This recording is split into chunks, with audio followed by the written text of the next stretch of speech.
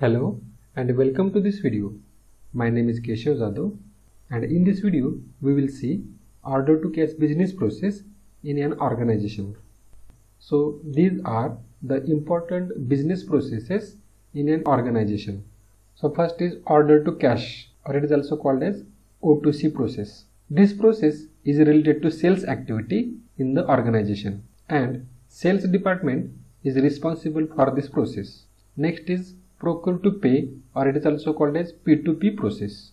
This process is related to procurement of raw material or service from external vendor, and material management or purchase department is responsible for this process.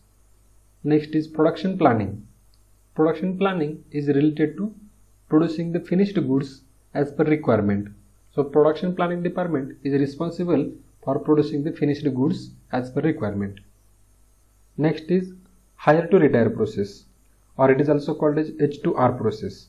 This process is related to human resource department in an organization. So in this video we will see order to cash process, that is O2C process. Now let us assume we are the manufacturer of some finished product and we have to sell that product to the customers. So order to cash process start when we receive inquiry from the customer. So first step is inquiry from the customer. So inquiry includes product detail, quantity and time when that product is required. So after receiving the inquiry from the customer, sales department will send the quotation for that requirement. Quotation includes product detail, payment terms, how long does it take to deliver the product, is there any discount or not, and what are the shipping conditions. Now after sending the quotation to the customer, if customer is okay with our quotation, then customer will send purchase order, and based on purchase order received from the customer, sales department will create a sales order. Sales order includes everything, that is product detail, quantity, price, payment terms, delivery date, shipping conditions, etc.